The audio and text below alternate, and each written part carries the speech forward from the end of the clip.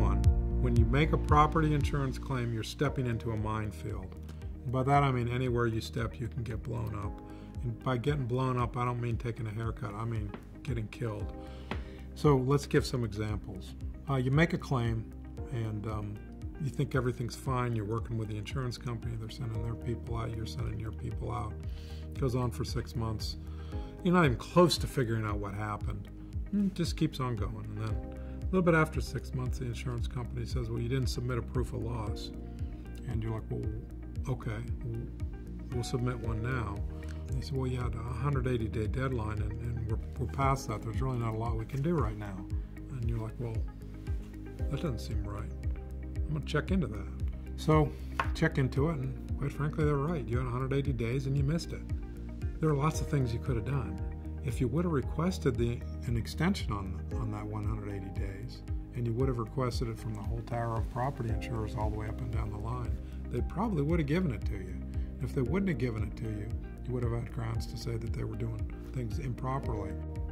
Companies, sophisticated entities, do miss these deadlines, and it's much more than just this 180-day proof of loss deadline. And by the way, that might be 90 days, it might be some other number, but there's a whole series of deadlines that immediately come upon you when you enter into the claims process for property policies. And the terminology is sometimes so foreign and the jargon is so extreme that most business folks don't know where to start. And I can understand that because the jargon is ridiculous. You will get terms thrown around that you've never heard before. You will get accountants telling you one thing, and you'll get claims folks from the insurance company telling you the exact same thing with such certainty that you may actually believe that they're true. But be careful. There is truth, and the truth comes from the law and from the policy. So another example of the minefield, and this one is one that's blown up on a number of folks, and it's published decisions, and in New York and elsewhere, and it's really problematic. And that is, most policies have a limitation on filing suit, 2 years. Now, look, I'm not saying you want to file suit or don't want to file suit, but the fact of the matter is, for a complex claim, it can take you 2 years to figure it out. The insurance company may say they're in the process of paying. You don't want to file suit.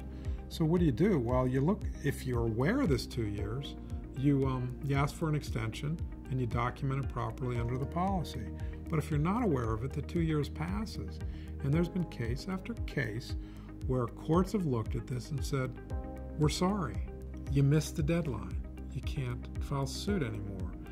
And you say, well, that's okay. They still got an obligation. I don't have to sue them. They're going to pay anyways. And that's what I would generally think. But the bottom line is they won't pay because they don't have to, because you can't sue them. It seems like they shouldn't take that position, but that's a position that will be taken and has been taken in the past. And there's a whole series of cases upholding it. So point number one, when you make a property insurance claim, you're stepping into a minefield. Calendar the deadlines. Make sure you understand the coverage grants. Make sure you understand what's covered and what's not covered. Make sure you understand how all the deductibles apply, and use that to calendar out and to figure out what minefield you're entering into.